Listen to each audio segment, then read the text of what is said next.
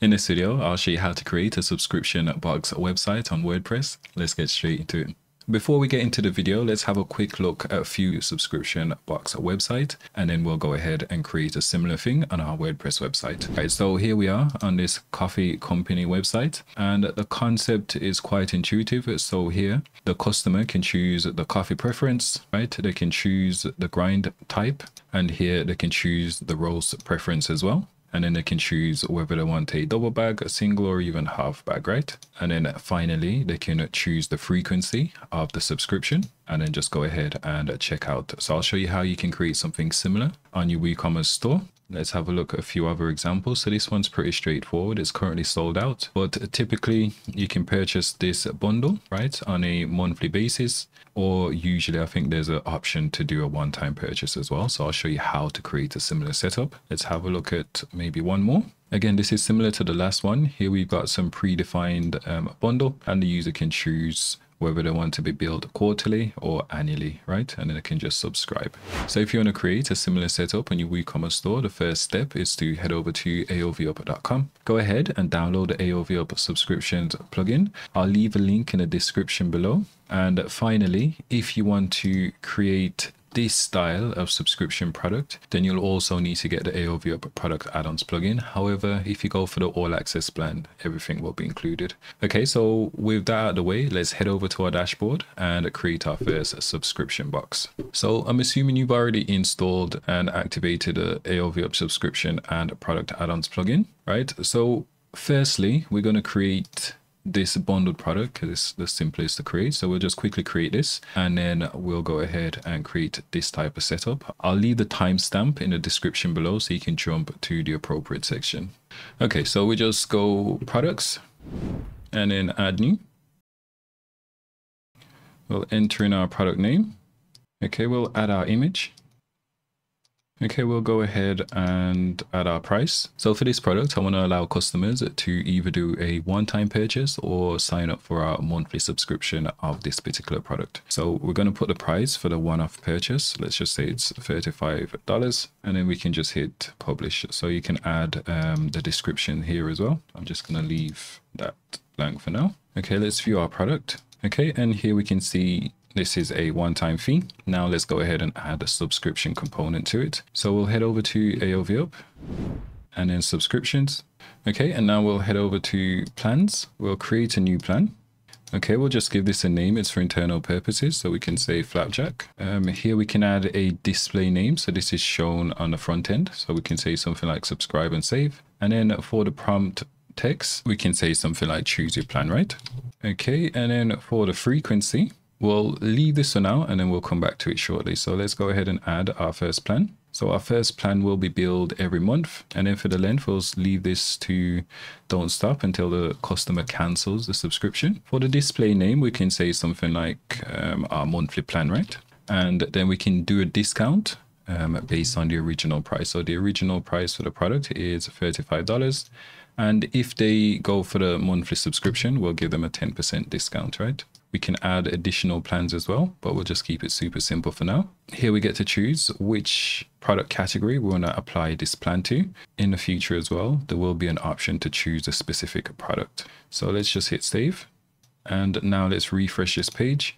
And then here the user can go ahead and choose the appropriate plan. So they can either purchase this for a one-time fee, or they can subscribe and save, right? And then they can just add it to their basket. Okay, so this is our first example. Now we'll have a look at how to create a similar setup to this one.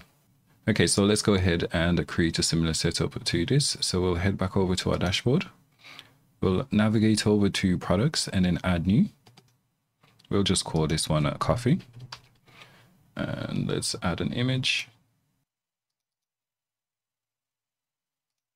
Okay, so for this particular product, for the price, we're going to set it to $0. And the reason is the price is going to be determined based on the options that the user select. So we're going to leave this to 0, and then we'll add on the price later on. So let's hit publish. Okay, so one last thing. I want to create a unique category for this particular product. I'm just going to say coffee. And then we'll update it. Now let's view this product. So now let's go ahead and create the options such as the coffee bean type, the roast preference, and so on. Okay, so to do that, we'll head over to AOV Up, and then this time we'll navigate over to product add-ons. All right, so we'll just click add option set. Okay, so we just enter in the name. It's just for internal purposes. And then we get to choose which product we want to apply these options to. So I'm going to select a specific product here. And then we'll go ahead and search for our coffee product, which is this one. Then we'll scroll down, and then essentially we'll add the different option sets. So for example, we'll click add new option, and then we'll select label or image. So I've already created it beforehand. So I'm just going to show you a few examples quickly. For the title, we can say something like select your coffee preference. Okay. And then here we can say something like ground. Okay. And then we can add an image to associate with this particular option. So we'll just enable this add image option. We'll upload our image. We'll select it. And then for the price, we can leave it as it is, or we can actually increase the price based on the user selection. So if they choose this option, so maybe we can increase the price by $1, right? So it's totally up to you how you want to configure your options. Then we can add another option. And then here we can say something like whole bean. Okay. And again, we can go ahead and add our image. And then we can either leave the price as it is or increase the price. Then we just hit save. And then essentially we're going to repeat this process for all the options that we want to create. So again, we just click add new. And then here we'll select whether it's a label or image or any of these other options, right? So we just build it out. So as I said, I've already created my options beforehand. So let's actually delete this one. And then I'll show you how everything looks on the front end. Okay, so this is how everything's looking currently. So before we move on, I want to actually remove this zero price because it doesn't make sense in this context. So we're going to head back over to our dashboard. We'll navigate over to general settings under the AOV product add-ons.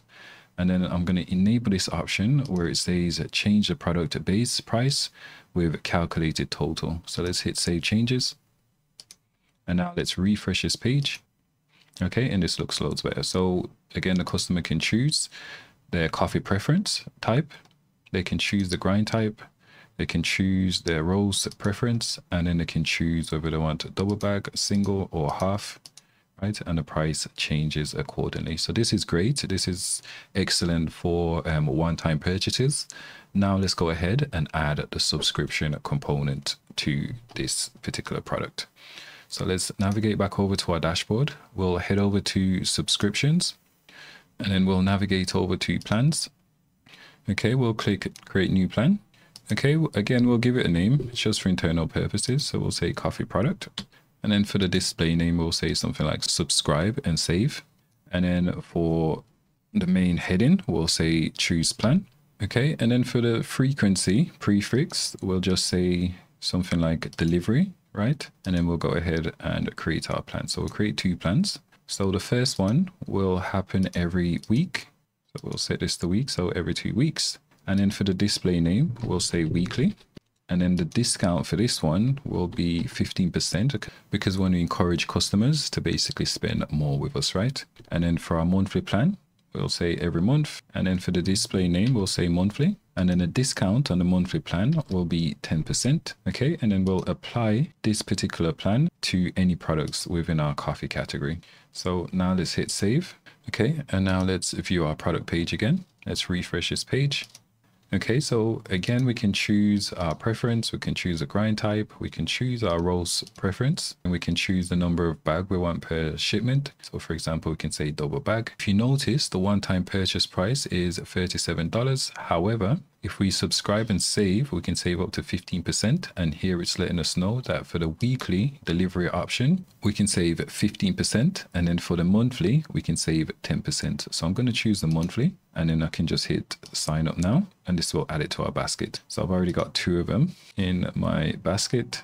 So I'm actually going to remove one. Okay, here we can see a breakdown of all the options in which we chose, and then we can just proceed to the checkout. So here the customer can see that it's clearly a monthly recurring payment of $33.30, and then we can just check out. So I currently don't have any payment method set up on this particular test site, so I can't show you the checkout process. But essentially, they can just go ahead and check out, and then in their dashboard, they'll have the option to cancel whenever they want, right? Okay, so that's a quick and simple way to create a subscription box business on your WooCommerce store. So again, I've showed you two different examples. I've showed you a typical bundle type subscription box, and then I've also showed you how you can allow customers how to personalize their subscription box.